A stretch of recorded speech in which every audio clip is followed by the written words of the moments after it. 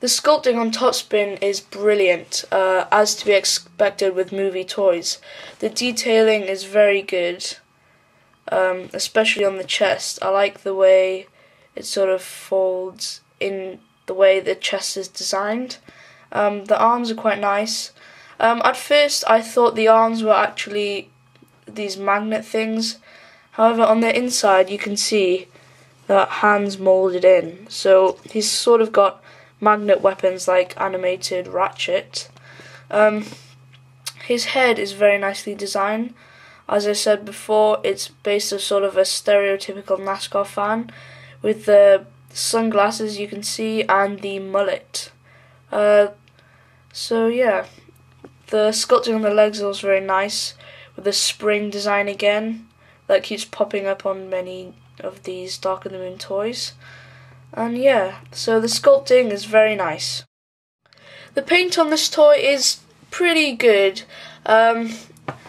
It could use some paint to bring out the details, especially on the chest and the face. There's loads of detail on this toy, but it just needs a bit more paint to bring it out.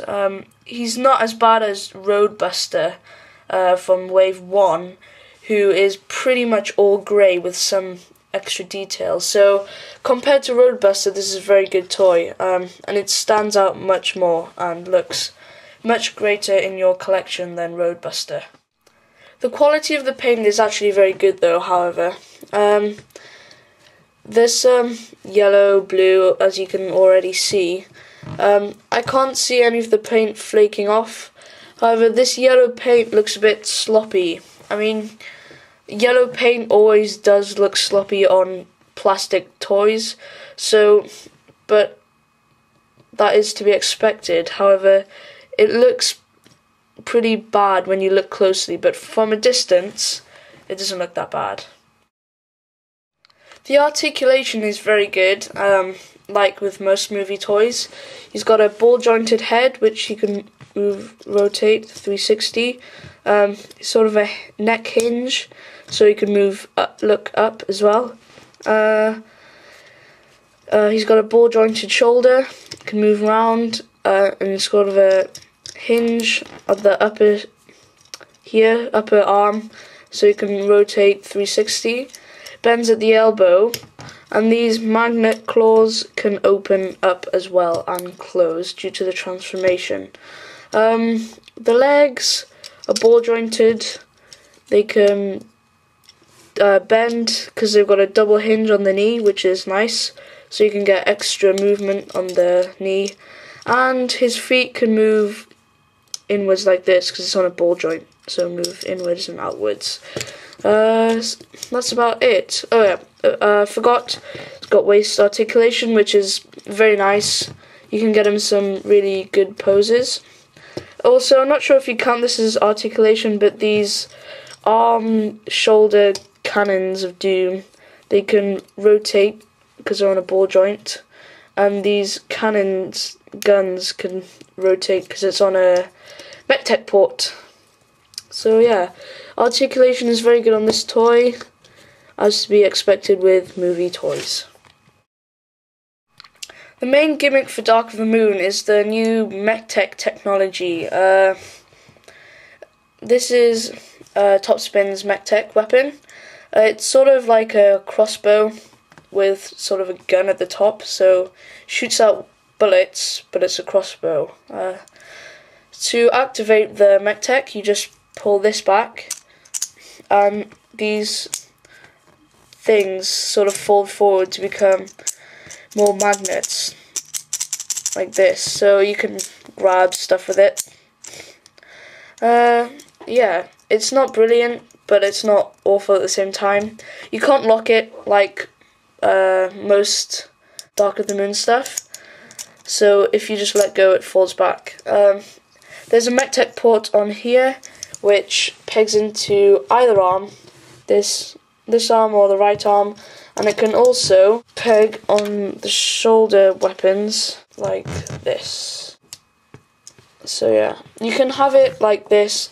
It looks a bit silly like that, so I prefer just to leave it on his arm. Here is a size comparison with Universe Acid Storm. So you can see he's taller than him by a head, but if you count these shoulder weapons, then it's quite a big difference. TopSpin suffers from a lot of kibble. I mean, the wreckers in this Dark of the Moon generally have quite a lot of kibble on them, but for a toy, he's got sort of the car hanging off the back. It's not too bad because you can't see that much from the front, and you've got these massive weapons, shoulder pad things, which are pretty much the whole back of the car. I mean, that's the side of the car pretty much. So in the movie, he is designed to look like this, so he's pretty accurate to the on-screen model, but the kibble can get in the way of some of the articulation, for example the waist articulation, so you can't rotate fully around without having to move it out the way. Deluxe TopSpin is very nice in this robot mode, so I give him a thumbs up. And here we have TopSpin in vehicle mode, and this car is where he really shines. I mean, it looks superb. The detailing is pretty good. The silver on the engine is really nice. He does have these pointy things in the front, so if you got hit in the eye with this, it would hit, but it doesn't stick out that far, but it's still solid plastic and it could break if you bend it too far or throw it around and smash it around, but I don't think many people would do that. But yeah, it's a very nice vehicle. The back, there's no detail at all. That's fine with me, because I'm not going to really display it looking like that. If I'm going to display it, I'd either keep it in robot mode or car mode, because car mode is spectacular. He's got 4 guns here all around the car. These guns can actually be taken off, and you can put other mech-tech weapons in there, so you could put one gun in the front, for example, like that. So it's very nice. The side, there's some grey plastic appearing, but it's very nice. From the bottom, you can see the feet and the arms, but everything else is pretty nicely tucked away. The transformation is pretty smooth. At times it can be a bit fiddly trying to clip everything in, but overall it's pretty decent. There's nothing too hard, nothing too easy either. You can kind of see the head and the front there, but that's pretty okay. The car is very nice, standard deluxe size, but yeah. Overall, I'd highly recommend this toy. It's very nice, very nicely sculpted, very accurate to the CGI model that we saw recently. It's even got the Lowe's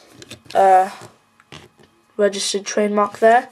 So very nice overall. Highly recommended. Very nice toy, and definitely one of the stars so far in Dark of the Moon. Hope you enjoy this review, and please rate, comment and subscribe.